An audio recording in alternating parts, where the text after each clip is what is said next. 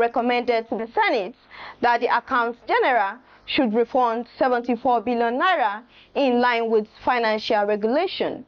The member representing Afon constituency at Kwara State House of Assembly, Honorable Aliyu Abdulwahab Opakunle, on Wednesday hosted members of his constituency to Iftar.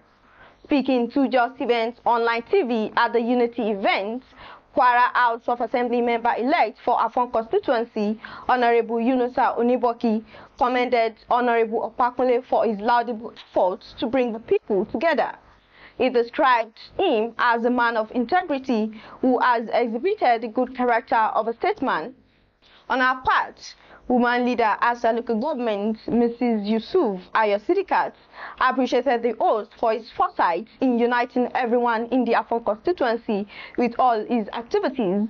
She prayed to God Almighty to grant him all his heart desires. In his remarks, Honorable Opakunle said the Iftar is not the first of its kind. He posited that the aim is to create unity among the people. He therefore urged the constituents to support the HOA member-elect, Honorable Yunusa Oniboki, for the betterment of the constituents. The inspector